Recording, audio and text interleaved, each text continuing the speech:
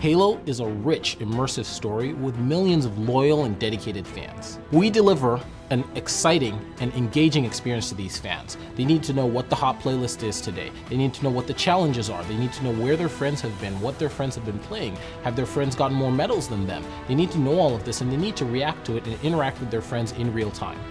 We need to deliver hundreds of thousands of updates per second to millions of players across the Halo universe. We need to get them the right information to the right device at the right time.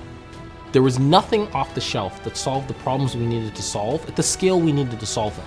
So we turned to Microsoft's Extreme Computing Group. Hundreds of thousands of requests per second across thousands of servers in real time. These guys are crazy. But in extreme computing, those are the kind of challenges we like to tackle. For us, using Windows Azure was a no-brainer.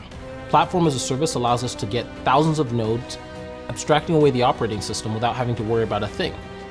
We're able to use storage to store massive amounts of data, and we can use Service Bus to route hundreds of thousands of messages around the system without a problem. Now, we need a programming model that allows us to scale limitlessly, transcending the machine boundaries while still maintaining that real-time performance need that we have. We took the actor model approach and we built a modern cloud-scale distributed framework optimized for Windows Azure. We call it Orleans, and that's the framework that allows us to build large graphs of live actors distributed across thousands of machines, and those actors can interact in real time.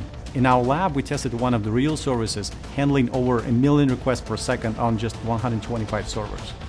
By leveraging Azure and Orleans, we were able to deliver dozens of services all operating at massive scale. Hundreds of thousands of requests per second over thousands of servers in real time. Well, maybe these guys aren't crazy, just extreme.